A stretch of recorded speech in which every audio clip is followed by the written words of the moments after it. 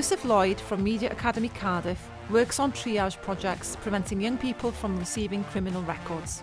In 2015, Joseph established the 1825 Triage Project to divert young people away from the criminal justice system.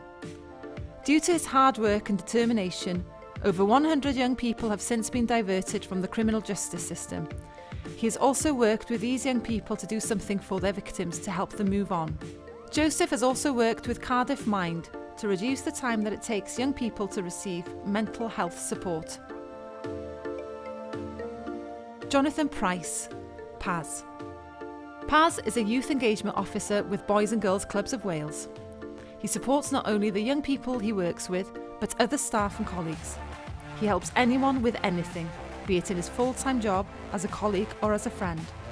He has mentored colleagues and young leaders to gain the qualifications they needed to become youth workers, IT tutors and expedition leaders, and builds the confidence of those who he supports.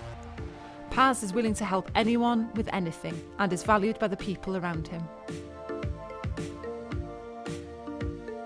Nadine Farmer.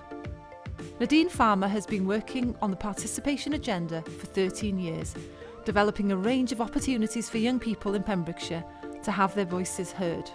Nadine supports young people lacking confidence and aspiration to access opportunities, such as involvement in an international youth conference not normally available to them.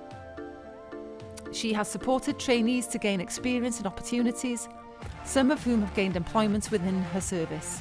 And she has fostered good relationships with the parents and carers of disabled children, giving them the confidence to send their young people on the residential trips available to them.